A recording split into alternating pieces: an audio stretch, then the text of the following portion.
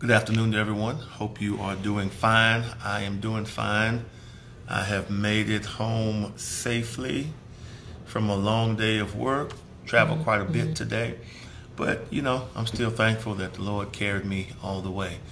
So as we get ready, I pray that everyone else has had a wonderful day, that your family is doing fine in the season that we are in. I know there's a lot that, we have on our plates.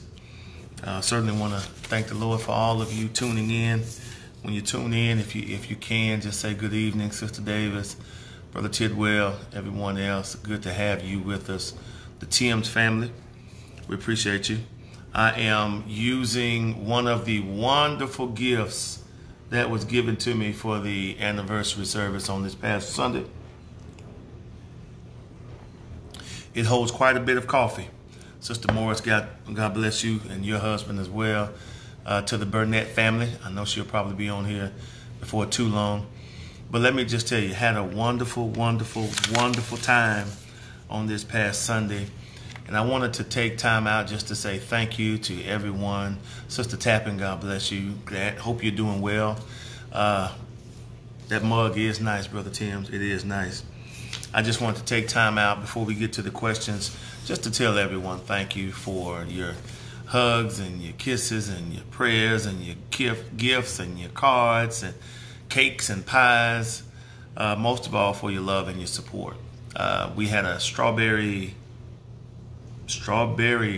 kind of a cake with some kind of icing, and RJ ate the whole thing. He got it Sunday.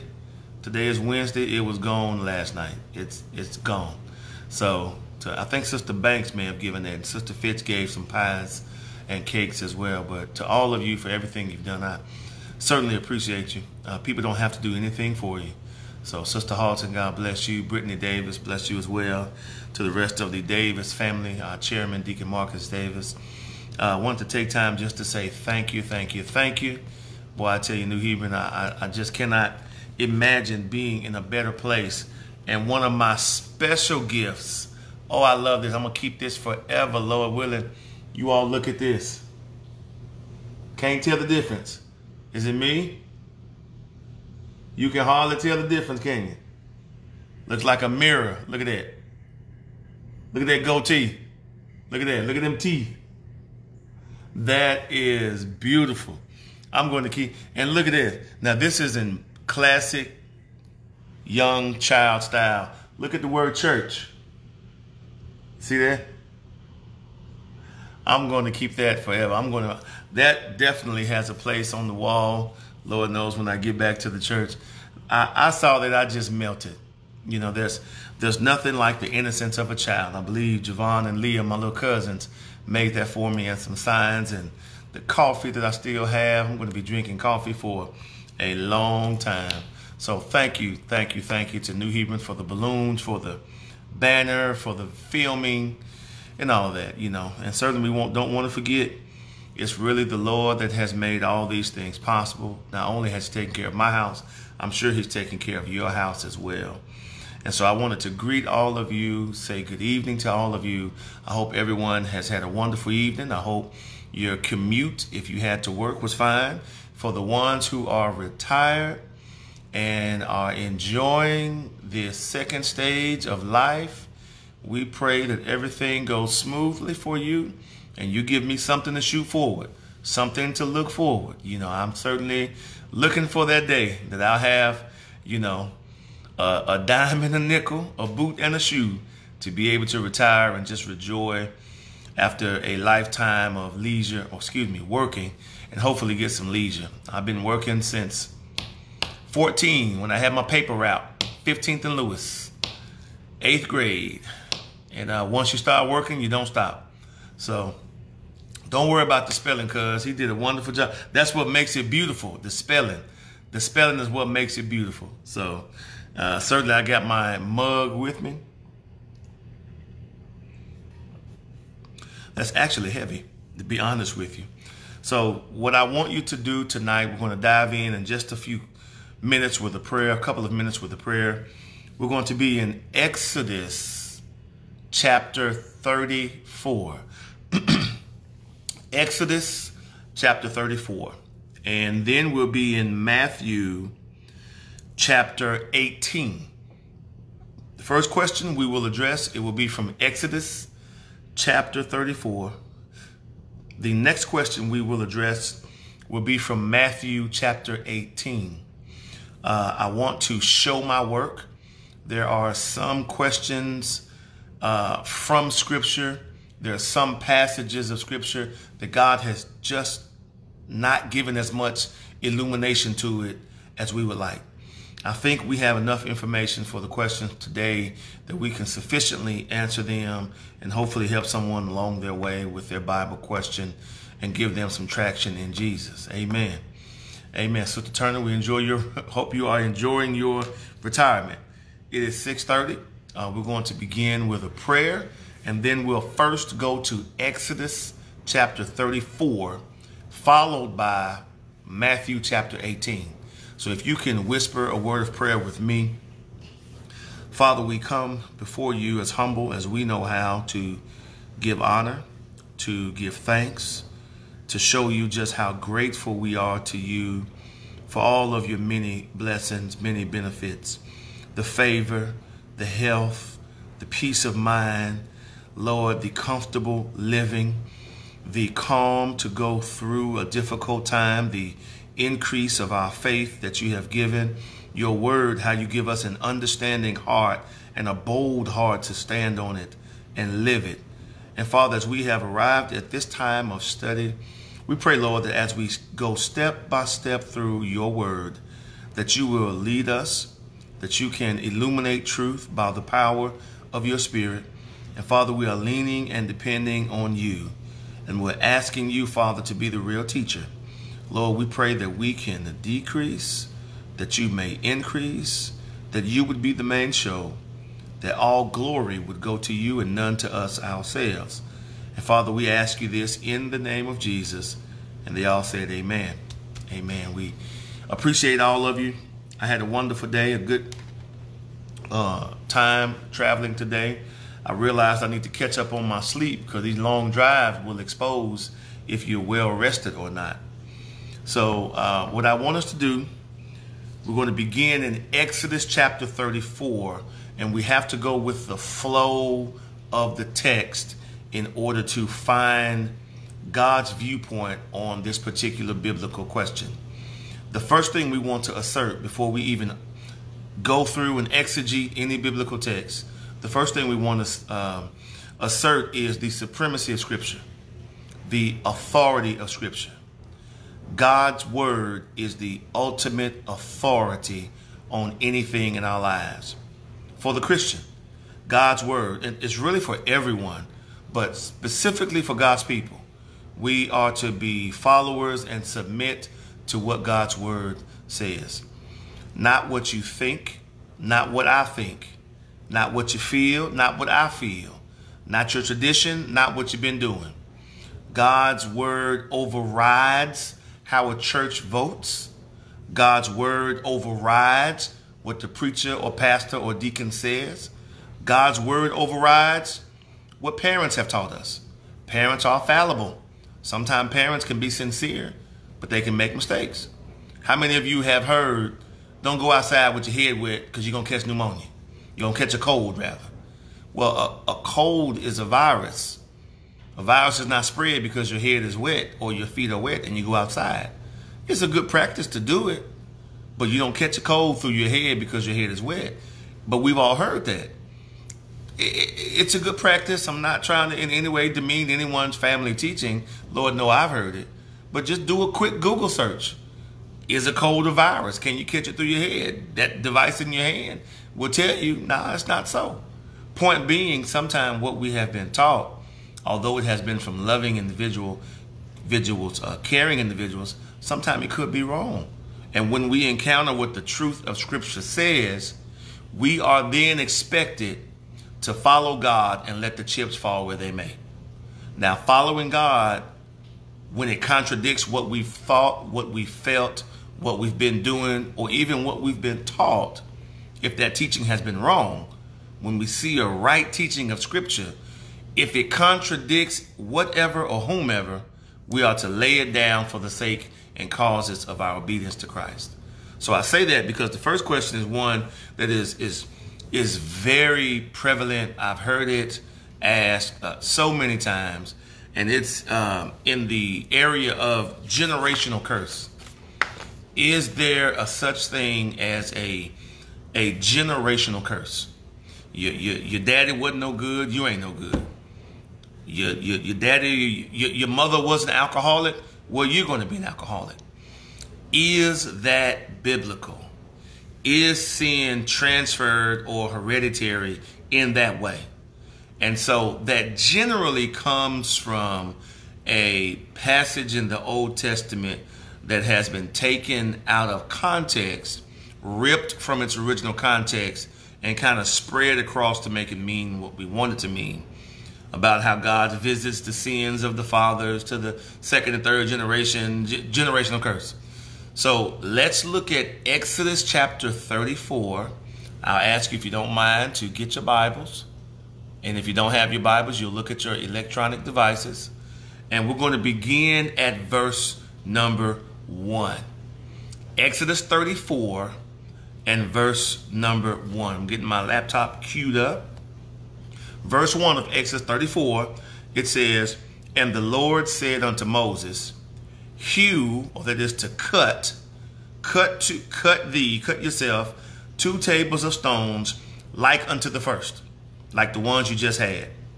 "And I will write upon these tables the words that were in the first tables."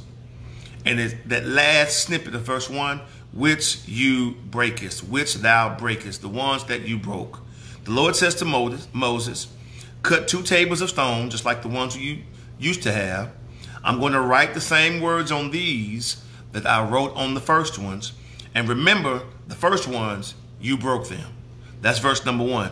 Now, what does he mean he broke them? Remember when they came out of 4 centuries of Egyptian bondage, they made it to the foot of Mount Sinai. God called Moses to the top of Mount Sinai. Joshua, Caleb, and a few others could go kind of halfway. But the rest of the way, only Moses. The glory cloud came, God came, rested upon that mountain, and Moses was with the Lord for, I believe it was 40 days. I want to go back. That's all found in Exodus 32. As Moses was at the top of the mountain, there was something going on at the foot of the mountain. His people, the Israelites, say, "This Moses, he's been gone too long. Aaron, we voting you in right now. Make us a God that we can see." It didn't take Aaron long. Moses' own brother. I tell you what, he jumped into action. "Pastor ain't here. I'm parking in the spot. I'm going in the office. I'm sitting in the chair. Matter of fact, put my name on the church." Aaron jumped into business. "Bring me all of your gold, your earrings, your materials." They made a golden calf.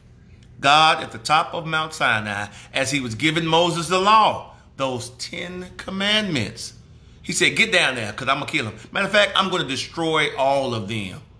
Moses pleaded with God, "Don't destroy them." What are people going to say? "You freed them to bring them out here to kill them?" I'm paraphrasing that chapter. When he got down there, he saw the people naked, dancing, and all kinds of sexual routines. He was so angry, he took those tablets, Exodus 32 and verse 19, and threw them on the ground and smashed them. Now in chapter 34, verse 1, God is reinstituting that. "I'm going to give you back those 10 commandments. Last time I carved or cut the wood from the mountain. This time you're going to have to do it. I'm going to write with my finger the same words in these that were in the first ones." Verse number 1. Verse 2, "And be ready in the morning, and come up in the morning unto Mount Sinai, and present yourself there to me in the top of the mount," at the top of Mount Sinai. If you notice in verse 2, morning is repeated. And it's kind of an encouragement as opposed to a mandate. It's more of an encouragement just to remind us, or maybe to get us to reflect on the fact that as we, that's my son, God bless his holy soul, to reflect on the fact that mourning is a good time to kind of get yourself up and meet God before the concerns of the day diminish that desire. Doesn't have to be that way, but it's a good thing, getting up early in the morning to do that. Verse number 3, it says, no man shall come up with you, not Joshua, not anyone, not even halfway. Nobody's going to come up with you. Neither let any man be seen throughout the mount. I don't even want to see him close to the mount. Neither let the flocks nor herds feed before that mount. Now, in verse 3, God said, I don't want anybody close. I don't want anybody in the way. I don't want anybody coming out. I don't want people walking around it. I don't want your animals around it. I don't want your animals to wander off and you get curious and accidentally get close to the mountain. Because this is a serious time. This is a serious event. This is a time to where you need to reverence me. And don't forget, the last time we were here on the mountain, we remember what happened. So we're not going to repeat that again. And God is just emphasizing in verse 3, he said, listen, I don't want anybody wandering the streets. I'm saying streets, as an analogy, illustration. I don't want anyone close to the mountain. Don't even let your animals come out.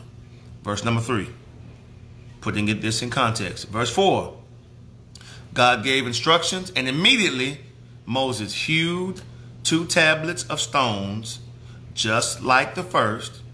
Moses got up early in the morning and went up unto Mount Sinai, just as God commanded him, and took in his hands the 2 tables of stone. What we learned from verse 4, it said he hewed the stones.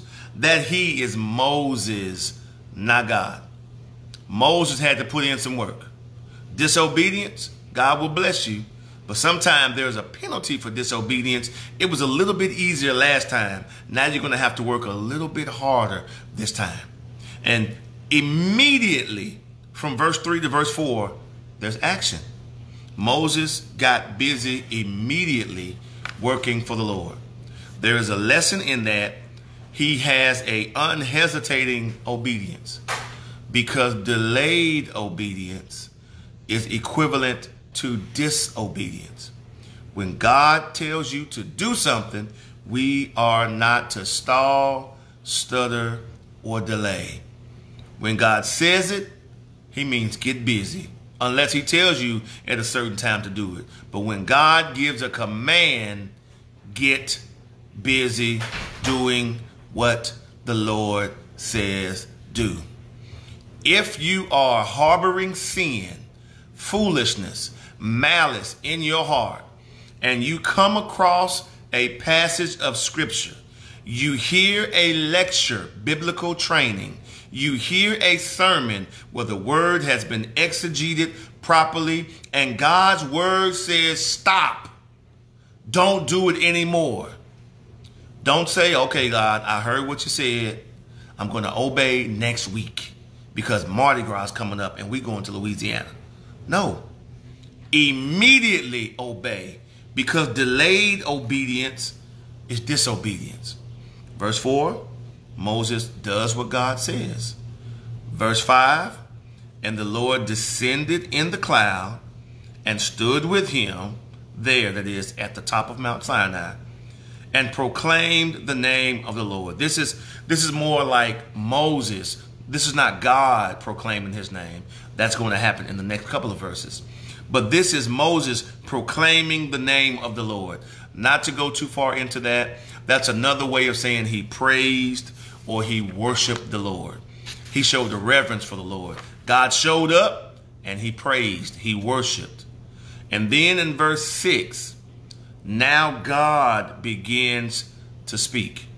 Verse 6, and the Lord passed before him. And the Lord, that is verse 6, proclaimed, the Lord God.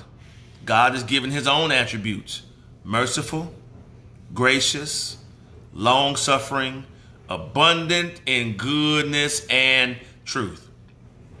This is God laying out his own resume.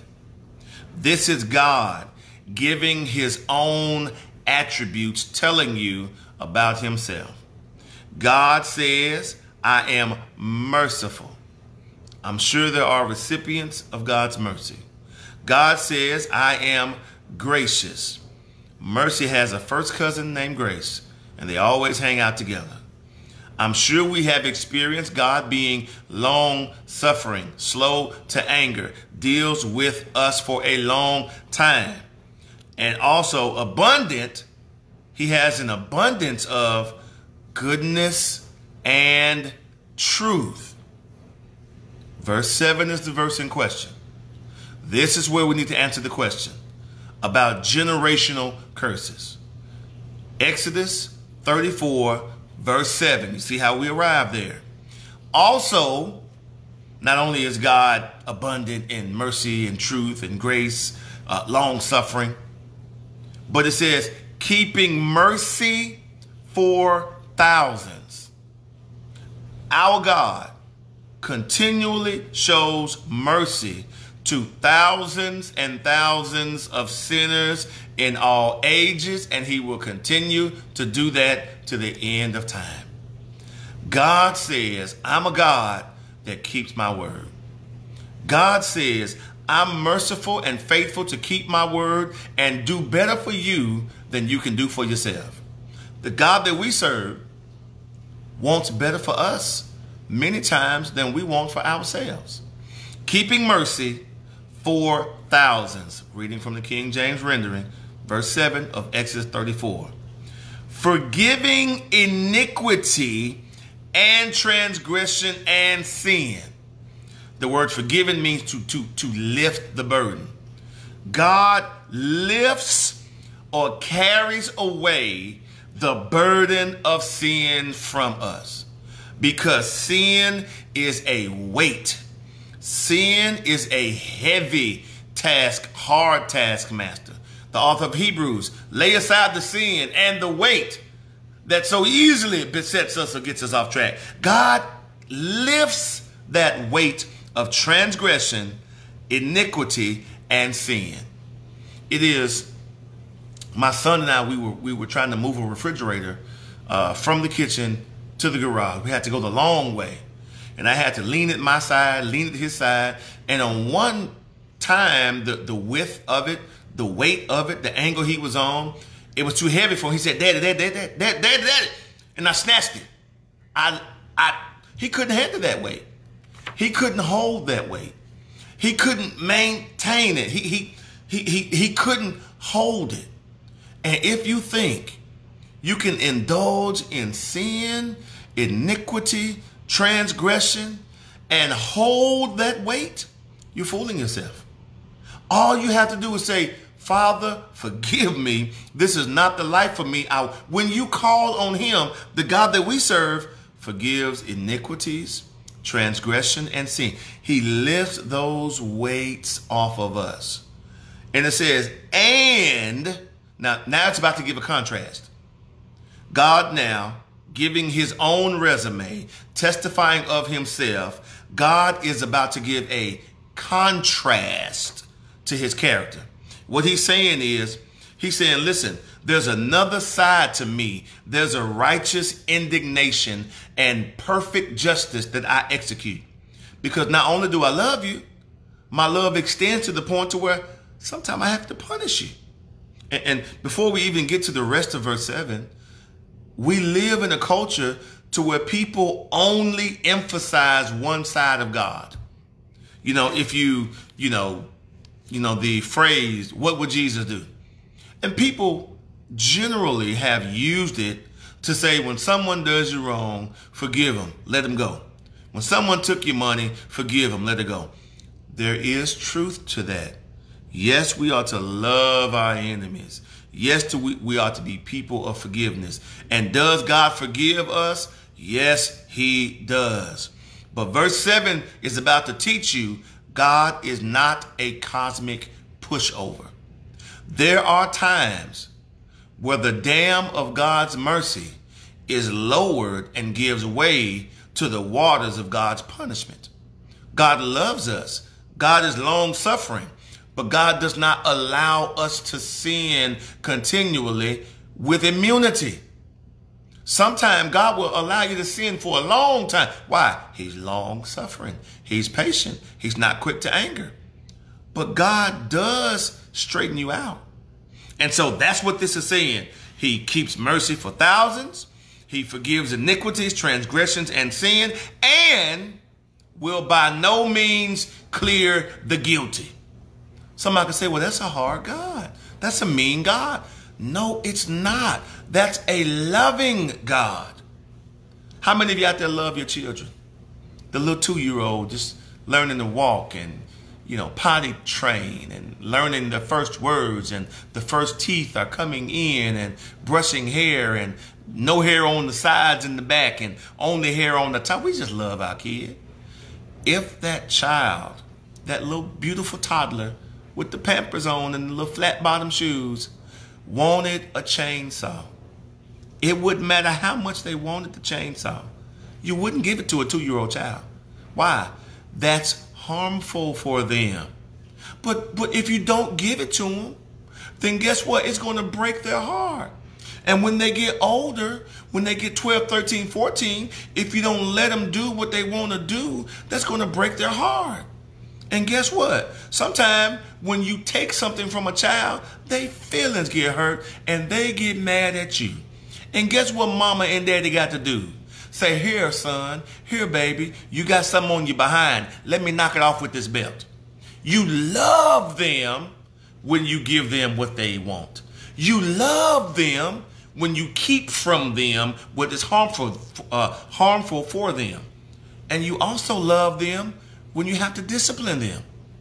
Even the Bible said, whom the Lord loves, he corrects. So the point is, God will by no means, when it says clear the guilty, it doesn't mean he doesn't forgive us our sins and wipe them away. Don't let the word clear get you.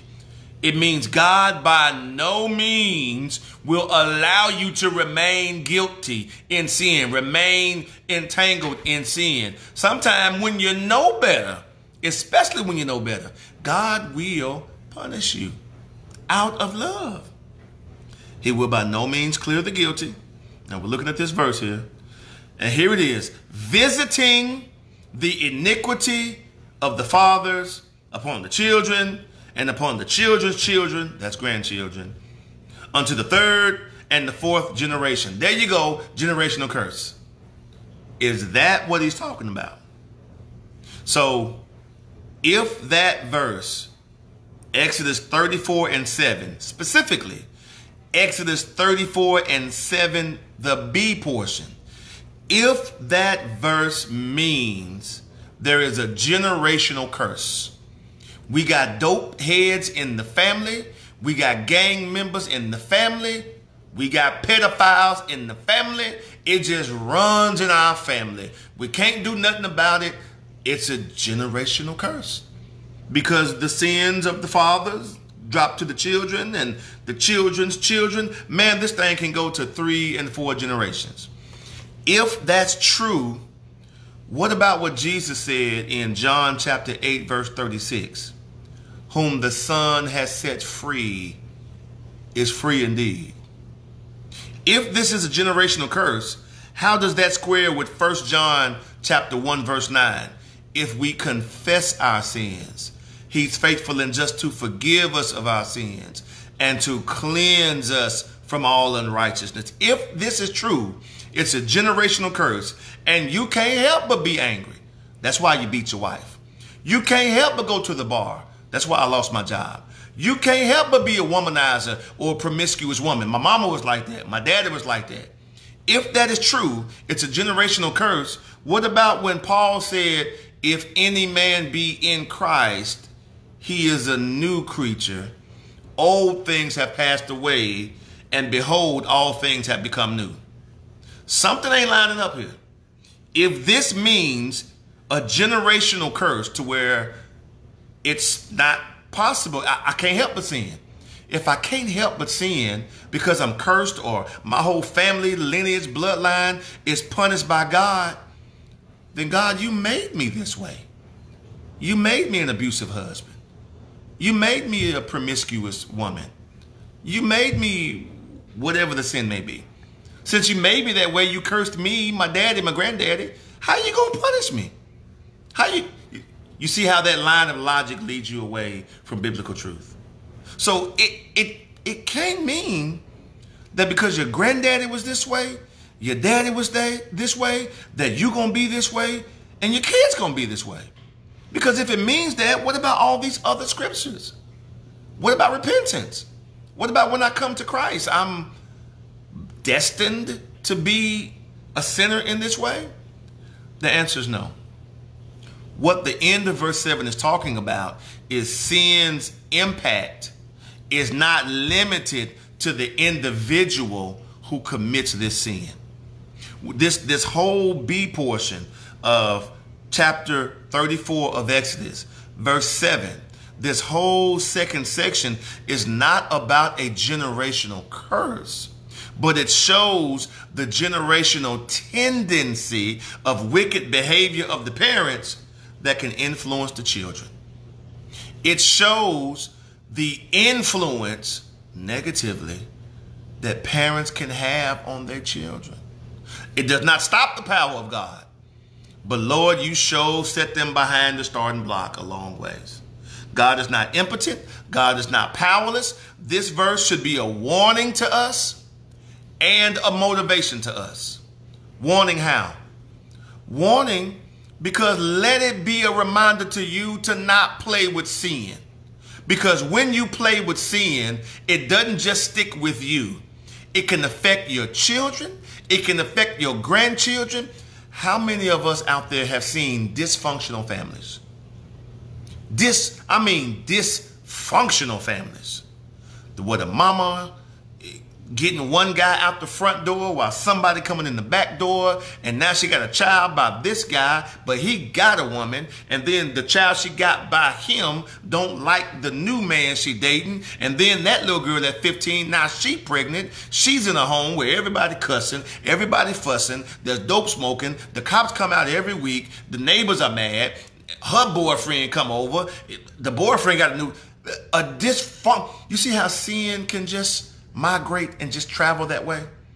That's exactly what this second part of verse 7 is talking about. The tendency, the influence, the spread of sin. That if you're not careful, it can stain a family for generations. Does not stop the power of God. Does not mean that you don't have a personal choice. Every tub sits on its own bottom. You have a choice to do what you're doing. Oh, yes, you do. You have a choice. I don't care that your mama was mean to you and put you in foster care. That's hard. I don't care that your daddy never raised you. I don't care that you had to fight in a bad neighborhood. I don't care that it's a liquor store on every corner. There's gangs, there's red and there's blue. That matters not when it comes to the gospel. But it does show you, look at how sin can stain not only the individual who indulges, but even those closest relationships around him. So let it be a warning. At the same time, let it be a motivation to what? Train up your child in the way that he should go. That when he's old, he won't part from it. You see, the same way you can influence a child for positive or negative things, you can influence a child for positive things. Yes, you can. So when it comes to a generational curse, no, ma'am. No. When you look at Exodus 34, I mean, even the previous verse 6, God just said he's merciful. He's gracious. He's patient, long-suffering. He has an abundance of goodness and truth. It just said he keeps mercy for thousands and thousands and thousands of people. It just said he forgives iniquity and transgression and sin. How could that God not help you get out of sin? I never met my father to this day. Never met my father. Never met him. Somebody said, well, won't you go find him? If I was Shaq, he would have found me. If I was Kobe, he would have found me. You can't miss what you never had. But I've never abandoned my kids. So if a generational curse stands true, Well, why haven't I done what my daddy did to me? Well, why haven't I fallen victim to the same foolishness that I've seen fall victim to other, areas of the family? Because everyone has a personal choice. So is there a generational curse? Well, no. But can sin infect mama and daddy and infect children and infect grandchildren, and that thing can take generations to get out? Yeah. That's why you better be careful. Don't play with sin. Because once it gets rooted, you got a problem on your hand. Satan never tells you the fine print. He'll give you your cake now, but you're going to be having crumbs later. So I wanted to go through Exodus 34 and go over those verses for us. Make sure I got that verse right. Now, I hope that answered the question. I could stay on that one all. Let me lighten the mood a little bit. Y'all remember? Look at this. That's me. That's me, y'all. I love that picture too. All right. Matthew chapter 18. Let's go there. I'm hitting my laptop. Matthew chapter 18. And we're going to start at verse 15. But the question is, can we explain from the Bible what 2 or 3 gathered in my name means? And we find that in Matthew 18 and verse 18, 19, 20. But once again, you must go with the flow of the passage. Please have your Bibles open. If you have another laptop, another electronic device, if you have a Bible, the pages, and you're viewing this, please turn to Matthew chapter 18 and verse 15.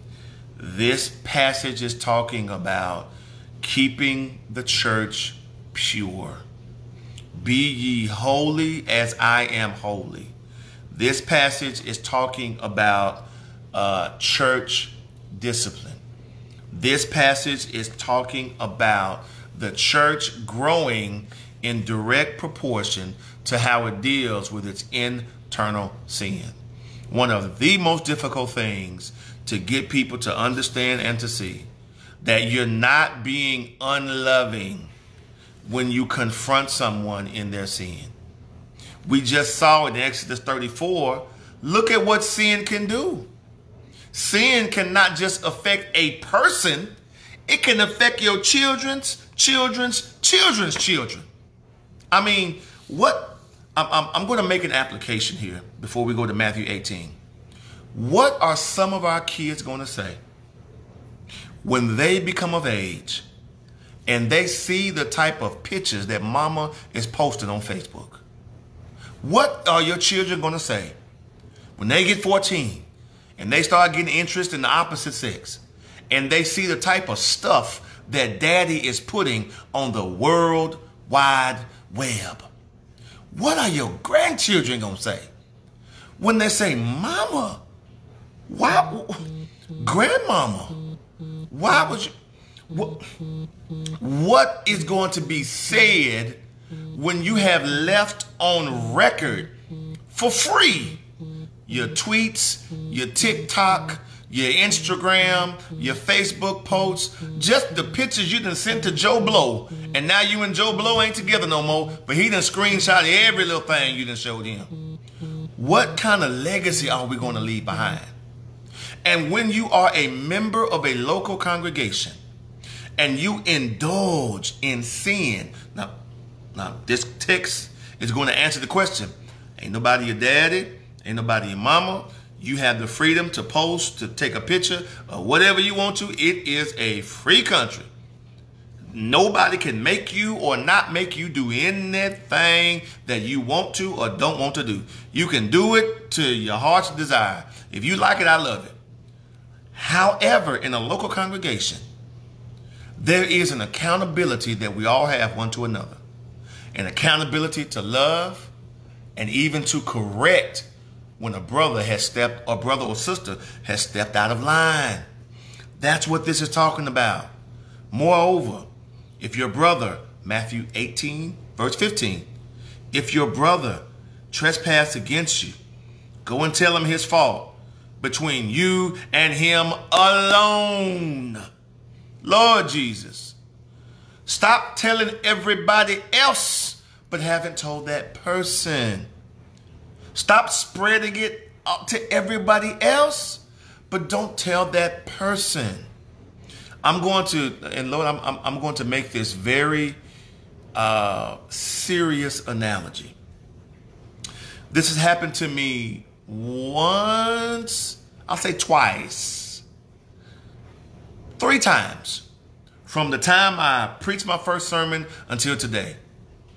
3 times I've gotten kind of a letter, a message, a note, mainly typed, to where somebody will mail it or slide it under your door.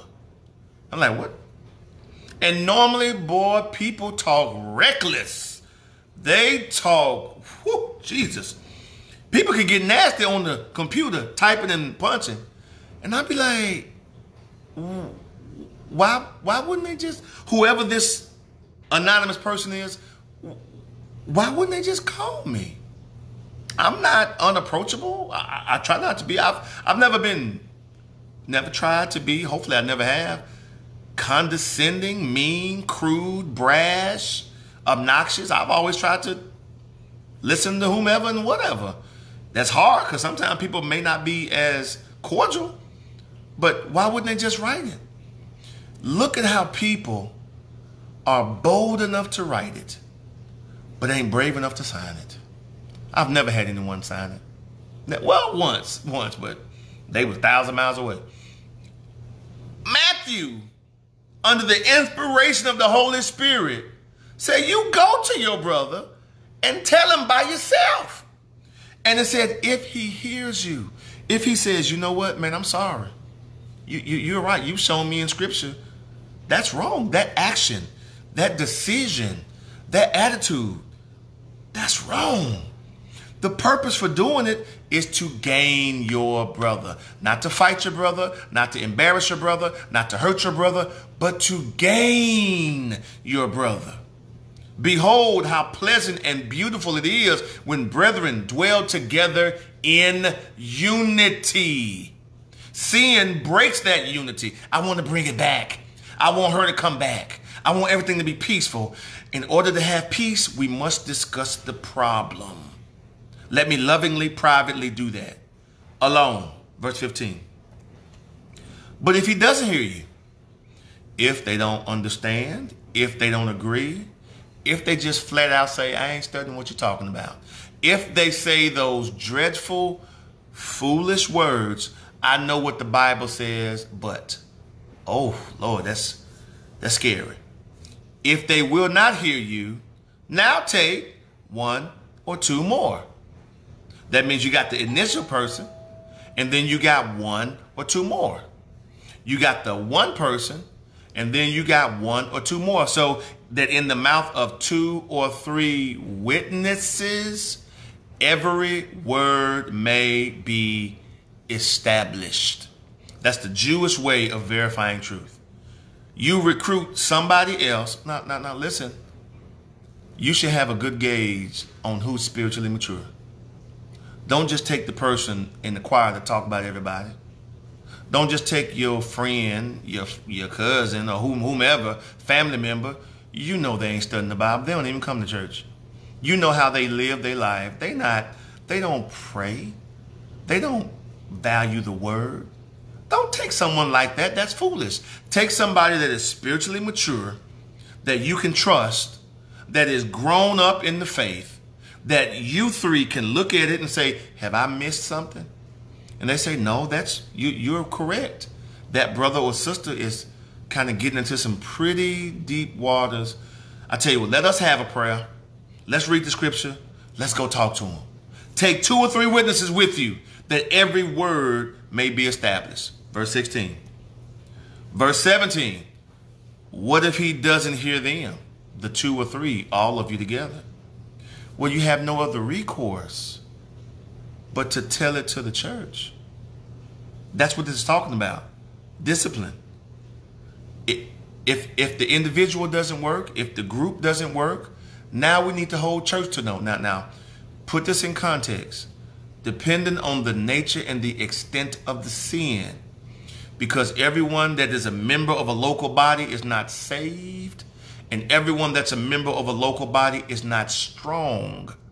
You must be very wise and careful what you say and how you say. From studying this, I had to refresh my mind on it and my heart. You want to make sure that you give enough information so that it is clearly known this is serious. Don't give so much, every jot and tittle and detail, that you actually make it harder for the person to ever come back if they do repent. So the point is, you tell it to the body, not so the body can look down on them and shun them. You tell it to the body, the church, so that now all of you can go bring this brother or sister back.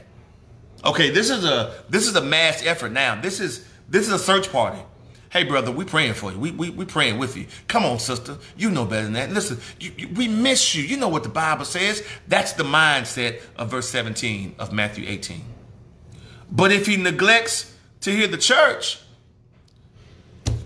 if they chooses their sin over their God, if they choose their sin over what the Bible says, if they choose their sin over what is clearly seen in Scripture to be the right thing to do, let him be unto thee as a heathen man and a publican. Now, what does that mean? You can't kick nobody physically from the building where the church meets. That building ain't the church anyway. That building is where the ecclesia, the called out ones, the one who are called out of darkness into the light, that building of bricks and mortar and wood with a cross and a steeple and pews and an organ and a pulpit, that's where the church meets.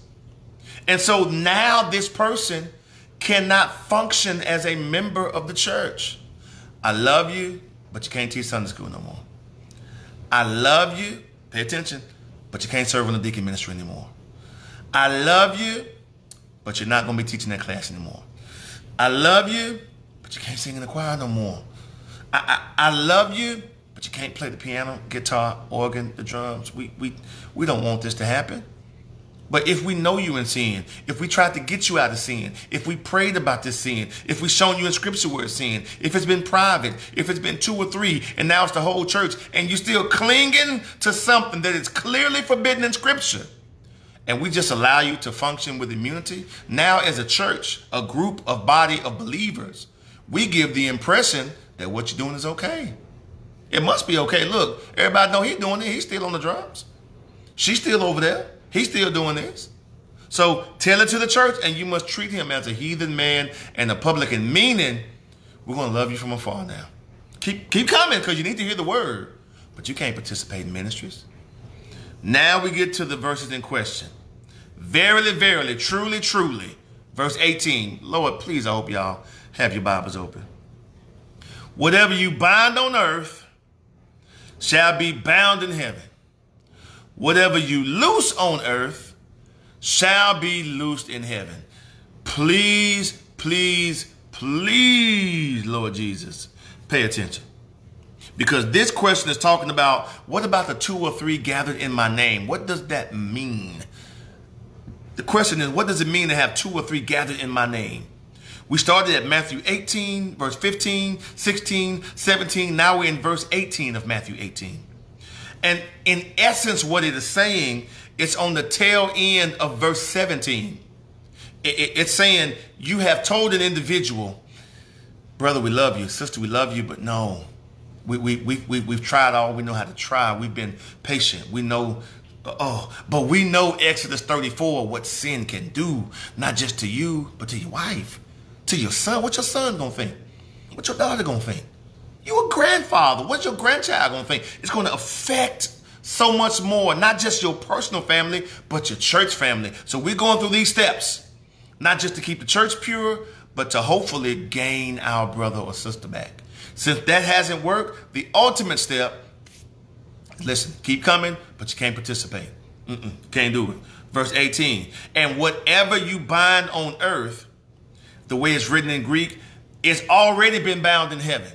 Whatever you loose on earth has already been loosed in heaven. That's the way it's written in the Greek. Well, what does that mean?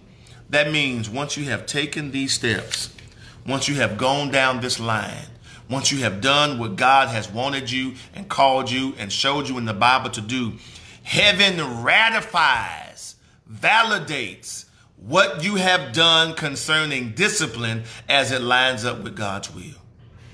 What happens is there's a word in here I want us to look at. Oh, that's in the next verse there. But what happens is it said whatever you bind on earth. That means if you see a person and they still are bound up, they're still holding on tight to their sin. What that means is a person that indulges in their sin, and you say, brother, there's no contrition. You still doing that, sister. You still involved in that. We're gonna love you out of this, but you haven't repented. You haven't not even told us you're sorry. You haven't shown God you're sorry because you're doing the same thing over and over and over again. That means it's bound. You still tied up in it. And God is saying, I can see it too. And guess what? I co-sign that. He's still bound in his sin. Or if they repent and they say, this is not the life for me, I'm sorry. Can y'all pray with me? Can y'all pray for me? And listen, this is why the church needs to be mature.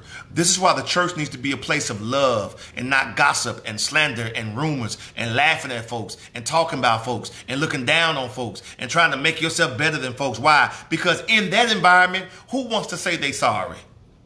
But when you know you got someone that loves God, someone with a gentle, kind, and meek spirit, a man that is kind and wise and mature, and yes, he's stern when he says you can't, but yes, he's just as receiving when he sees that you let go of your sin.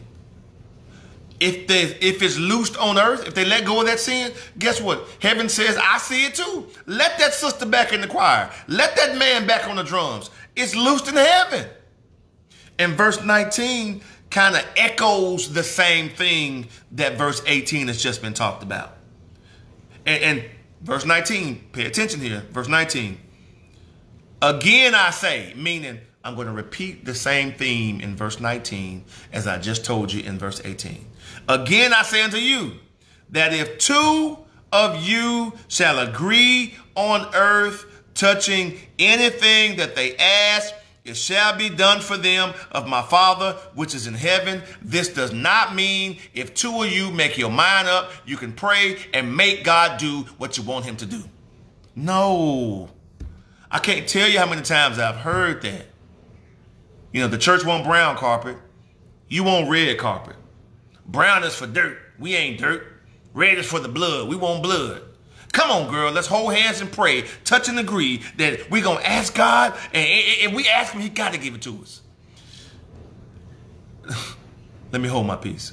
No, that is not anything to do. That has nothing to do with what this passage is talking about. If two of you shall agree, the word agree is a Greek word, symphonio. It's almost like symphony. That Greek word means harmonious or harmonious. If you guys can harmoniously see, you agree that there's a harmony, there's a unity. When you come together and agree, touching anything. Well, what do you mean touching anything? Like laying hands on each other? No. It means concerning the act of discipline. Well, why would he have to say that? Because when you discipline someone, there is an overwhelming pressure from the unchurched, an overwhelming pressure from well-meaning Christians sometimes that are not bold enough or strong enough to do it, to change your mind. I mean, we know she a stripper. We know she go to Memphis on the weekend and show her body for dollars. But why she can't lead the song? We know she put herself half naked on Facebook, Instagram, TikTok, whatever else is out there. Paris, I don't know, Zoom. We know she naked and she promiscuous, but she really, really, really can sing. Why y'all tripping about that girl being in the choir? I mean, come on, Pastor, don't you have love? That pressure, that's when he says, if you get together with the two or the three. Now remember, if two of you, still referring to the two or three refers to the discipline, verse 16 of this particular chapter. If two of you, the lowest number of the two or three, if two of you can agree touching anything concerning anything about discipline, as long as it lines up with the Bible, pray, ask, Lord, help us. Lord, give us a peace. Lord, give us a guidance. And God will give it to you. This is not a blank statement that you can just get two people together and they can make their mind up and agree and you force God to give you what you want. It don't even have to be two people, because what if one person prays? God won't answer that? Or what if two people pray and they hold hands, they really earnest, but they asking God for a sinful thing that has nothing to do with prayer meeting? Verse 20, last verse, and we're done. For where there are two or three gathered in my name, there am I in the midst of them. Now, I want to ask y'all something. How many times have you heard this at prayer meeting? How many times have you been to a service and everybody was expecting some large congregation, ain't but a few folks there, and the preacher comes to the mic, what the Bible say? Well, there's two or three gathered in my name, there I'm in the midst. That has nothing to do with Matthew chapter 18, verse 20. Nothing to do with small numbers at prayer meeting, Bible study, Sunday school, morning worship, 3 o'clock program. Nothing to do. It says, but when you get together, it's still using the phrase two or three. Remember, the two or three was established in verse 16. The two or three, get somebody to come with you, because if within the mouth of two or three witnesses, every word shall be established. He finishes out in verse 20 that where there are two or three, this whole section is talking about church discipline, not about getting your prayers answered to what you want because you're touching somebody's hand, not about getting a blank check when it comes to talking to God, not about the small amount of people that come to a service. Nothing to do with that at all. The two or three has to do with when you perform church discipline. And it's hard. And Jesus said, you might have the deacons against you. You might have the choir that don't agree. You might have the choir saying, we know she a stripper. We know she posed naked and nude, but we still want her to sing. And we side with her, and we calling you a mean old fuddy-duddy. You might have the preacher saying, now come on, baby. Church got to have money, and when she sings, she bring in money. You may have all the excuses coming down on you. But if there's two or three gathered together in my name, doing my work, what I say do according to God's word, you might feel alone, verse 20, but you're not alone. You might feel abandoned, verse 20, but it says you're not abandoned. Your husband may not understand. Your spouse may not like it. The deacons may not get it. The choir may be mad at you. The ushers ain't going to do this. So-and-so ain't going to do it. You get all kinds of pressure dropping on you. He said, but if you're doing what I say, if you're doing when I say it, if you do what I say, when I say it, if you obey scripture, you gather together in my name, because it ain't your authority, it's mine. He said, guess what? I am with you. And Christ being with you is not having some goosebumps, you know, and you can feel a wind blow and your hair moves. No, you have to read what he says and accept it by faith. God, I know it's right. I know this is what you said do. And sometimes the external pressure can make you think God ain't with you. If he was with you, why would everybody be against you? But I heard my Bible say, if God be for you, it's more than all the world against you. So when the Bible talks about the two or the three or gathered in my name, start at Matthew 18, read verse 15 to 20, study it, get a Matthew Henry's commentary, go to a website, preceptaustin.com. preceptin.org.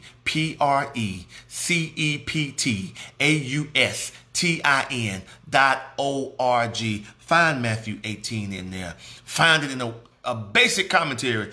It's got nothing to do with prayer service. Nothing to do with, I'm going to touch your arm, so when I touch and agree, that means now your prayer really going to be valid. No. The 2 or 3 in my name, the witnesses, is talking all about church discipline. And to anybody on any level who has ever tried to lovingly, privately correct somebody when they are obviously wrong in the church, you know from personal experience, not just from what Jesus is saying, it can really go awry. You can be right and still be called wrong. So that question about explain the 2 or 3 gathered in my name, I hope that has shed at least some light on it. If nothing else, we know what it's not. And let this second question, church discipline, kind of springboard off of the first question about visiting the sins in 3rd and 4th generation, because look at what sin can do. So we'll stop right there. We'll go ahead and pause. I wanted to share that with you. These are some very, very good questions. It's more than just read Matthew 18 and 20, or more than just read Exodus 34:7b. No, you have to show your work. Once again, my preference, your preference. Your tradition, my tradition. Well, when I'm going to paraphrase some statements. Well, when I read it, this is what I get out of it. You could be right. You could be wrong. Because what you get from Scripture, what if what I get from Scripture contradicts what you got from Scripture? Well, we both can't be right. There is a systematic way of studying God's word. When you exegete the Scriptures, God has an intended meaning from his word, whether you never existed or not, brother or sister. So stay in the word. I pray that somebody has been edified, uplifted, and helped. We're going to close with a prayer, and then we'll let you enjoy the rest of your evening. Hopefully this has been beneficial to some and instructive at the least. So if you don't mind, let's bow for a word of prayer and let's talk to God. Lord, thank you. Thank you, Father, for goodness, grace, mercy. Thank you for being a long-suffering God. Thank you for being a God that keeps your word. And Father, you have done just what you said you would do. Individually, Father, we may have more than some, less than others, but you have definitely supplied our needs. May not have what we want, but Father, when you give us our needs and we walk in obedience, there have been times to where you have given us the desires of our heart. And I just want to pause right now and pray for the ones who are teaching all across the land, the churches that are open, the churches that have not yet reassembled, the decision-making process, Father. There's just so much to consider, and people just don't know sometimes what to do. But Father, we're going to look to the hills from whence cometh our help, because all our help comes from you, God, that created the heavens and the earth. Bless our seniors, bless our children. Bless the choir of this church, Father, all of our leaders. Bless the ministries of New Hebron. Bless your church as a whole, not just this local church, but the church all over the land, the universal church. The people in different continents, different cities, different states, different situations that are still a member of the ones that have been blood washed and spirit filled. Bless them right now, Father. For the ones who are going back into the schools, for the children that are going back into schools, for the parents that are struggling with child care situations, Father, and don't know what to do.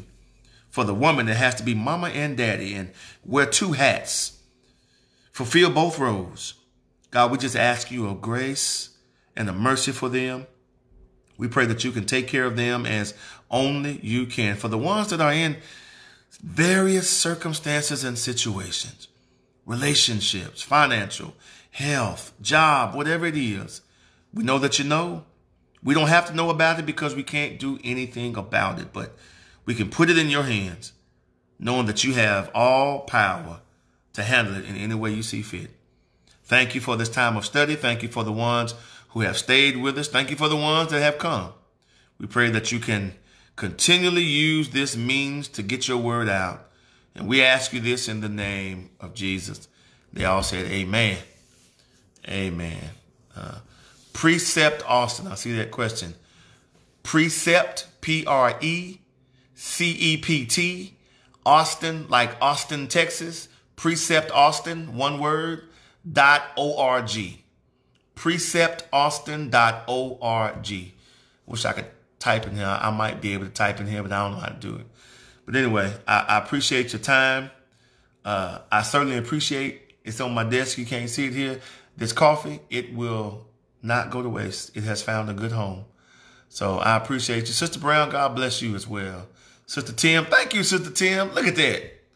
God bless you. Look at that. God got a ram in the bush. Our choir president, Brother Tidwell. Oh, Atlanta Hawks. Look out now. And people, before we sign off, I just had a thought. We had such a sweet time of fellowship Sunday and just standing around taking pictures. Hadn't seen everybody collectively together since what, March, April? And listen, we had a good time. Everybody had their mask and hand cleaner, and we did the distancing as best that we could. Kids were having fun. Listen, maybe sometime in the fall, y'all just think about it. There's nothing set. Maybe sometime in the fall when there's no humidity, maybe one morning or maybe one evening, just whatever, on a weekend or whatever, we can meet down there at a certain time, have a little food, and we can have the lesson together.